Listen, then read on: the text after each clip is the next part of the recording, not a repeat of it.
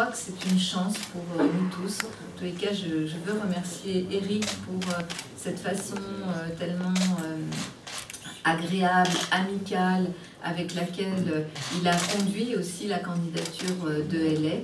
Et pour moi, je suis heureuse aujourd'hui de le retrouver ici à Paris. Thank you, Eric, and it's always yours. Thank you.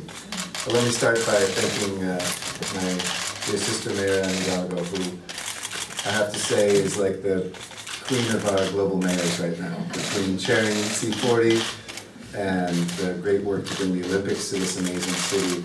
She's really somebody who is a leader amongst mayors, and so I thank you for your friendship and for your leadership. I'm also so pleased to be back in Paris, where just 2 years ago, Mayor Hidalgo hosted the cities at the historic Paris Agreement on climate change, and really made sure that cities, together with Mike Bloomberg and others, were at the center of those discussions.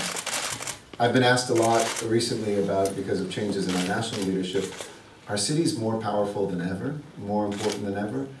And the only disagreement I have is that cities have always been important. Paris has always been the center of art and culture and innovation and transportation and education. Los Angeles has always been a place of great storytellers and the arts, of sports, of good weather, of aerospace and innovation too. And maybe at moments we are called to do even more, but cities are accelerating, I think, human understanding and progress. When we started the Olympic bid as competitors, I have to say that when this crazy idea of awarding to 2 cities at the same time came up, at first there were many reasons to dismiss it.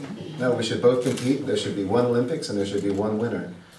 But as I got to know Anne, I realized that the opportunity to actually have a collaboration instead of a competition was something that so heavily weighed on the positive side that we wanted to open up a pathway to find a way to change the dynamic back to the Olympic ideals and the values that Mayor Hidalgo just spoke about.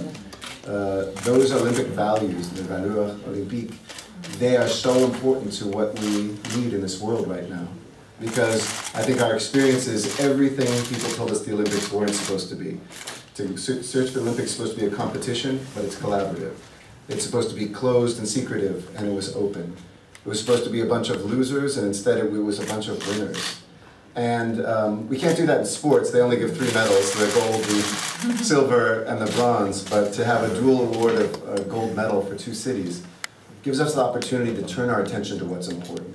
And so this agreement, this accord, is something that Anne and I discussed from the very beginning of this idea, long before we won the Olympics. What could we do to collaborate on the environment? What could we do to collaborate on transportation and technology?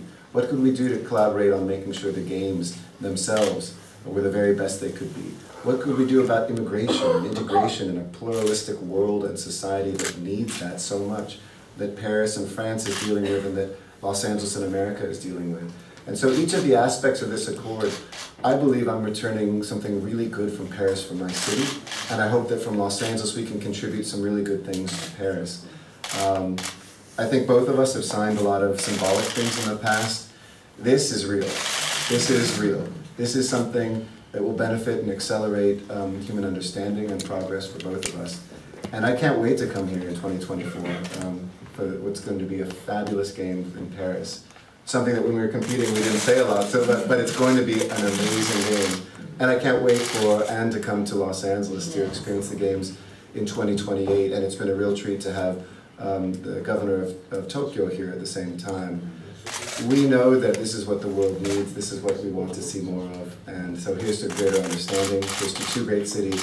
And one last note I'll say, I think Los Angeles and Paris have been sister cities long before we signed this. If you look at the artists that come back and forth, you look at the centers of filmmaking back and forth, if you look at the political power back and forth, the environmental leadership back and forth, this will only strengthen it. So my only question is, we have to talk to Air France, we have to talk to Delta and American, we have to talk to Norwegian Air, and maybe get even more flights every day between Paris and Los Angeles, because I know this accord will make this agreement even stronger and this relationship even deeper. So, thank you. Merci. Maybe questions? you have questions before we sign